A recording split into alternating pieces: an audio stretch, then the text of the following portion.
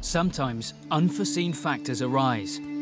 Amanda van Ryneveld came across a remarkable sight when an impala, lion pride, and herd of buffalo arrived at a waterhole to drink. When they saw him, the two females obviously decided he made a good dinner.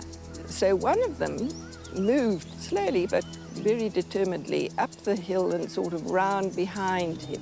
When the buck saw her, he immediately took off and went slap into the one who was waiting, lying down. It was just incredible to watch. These buffalo were watching, and for some reason, they took exception to what was going on. When the buffalo started to come towards the lions, we were thrilled. We thought if they really are going to come in and try to protect that buck and try to chase the lions away, it's going to be great to see, because we could see the buck wasn't dead yet. There is a well-established rivalry between these two African heavyweights. Lions are their biggest enemy, responsible for 90% of buffalo deaths. But many lions die at the horns of these opponents.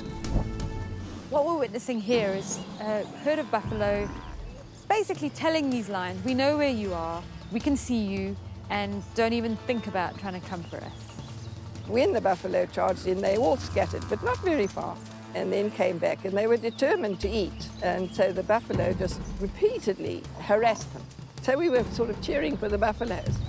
This is a fairly small lion pride. There's only 2 adult females and some young cubs, and so these 7 buffalo carry a lot more mass than this pride of lion. And when it came to sheer strength, they definitely had the upper hand. So that's nearly 1 ton charging down a lioness of 130 kilograms. An SUV pitted against a light motorbike. The buffalo was trying to make sure that the lions didn't get too comfortable. One particularly, an old bull, came forward and he pushed at them. And the lionesses were very angry, but as soon as he stopped, they went forward again. And this went on a couple of times. I thought, yeah, they're not so much the king of the jungle as they think.